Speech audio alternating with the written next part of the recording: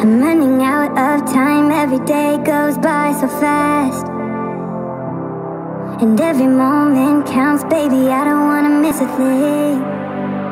We can sleep under the stars, we can sleep under the stars, or hang out in hotel bars, driving somewhere in your car. We can sleep under the stars, we can sleep under the stars, under the stars.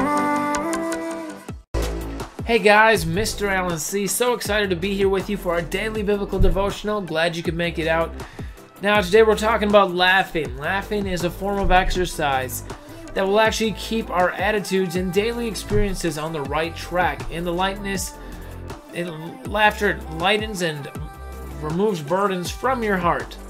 Now there's a power in laughter and the ability of not fearing tomorrow. You need to master this so that you can not fear tomorrow. You can be confident. In the Bible, Proverbs 31:25 says, "She is clothed with strength and dignity." Those are powerful. And she laughs without fear of the future.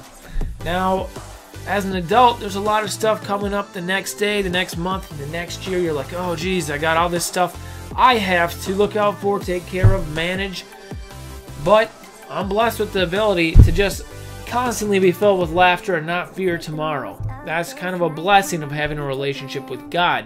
And you can pray to Him about this. Ask for that blessing of laughter.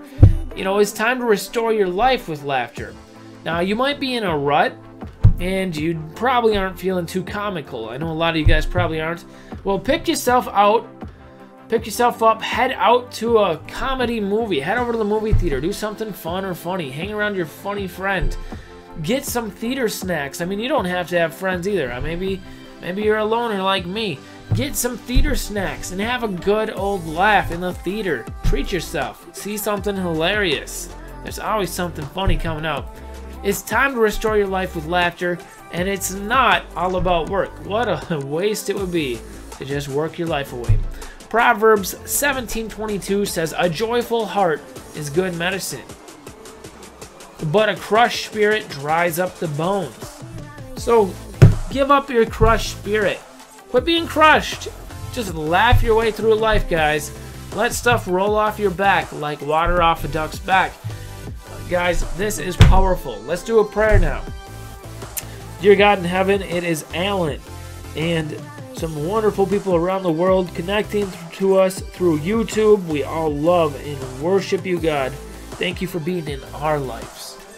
And thank you for allowing us to be your humble servants. Please lead us as an example as Jesus did, and please fill us with the Holy Spirit and allow us to laugh every day and to not fear the future. For we know if we love you, God, and want your will, you will bestow that blessing of laughter upon us. I pray this all in Jesus' name, through the Holy Spirit. Amen. That was good, guys. That's our daily biblical devotional. We're going for 25 thumbs up. And share this on Reddit, Twitter, Facebook. Share it with a friend. I know you can do this. We got to share God's word. We're excited.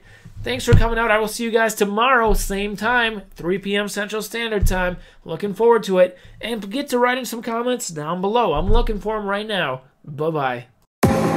I'm running out of time, every day goes by so fast, and every moment counts, baby, I don't wanna miss a thing. We can sleep under the stars, we can sleep under the stars, or hang out in hotel bars, driving somewhere in your car. We can sleep under the stars, we can sleep under the stars.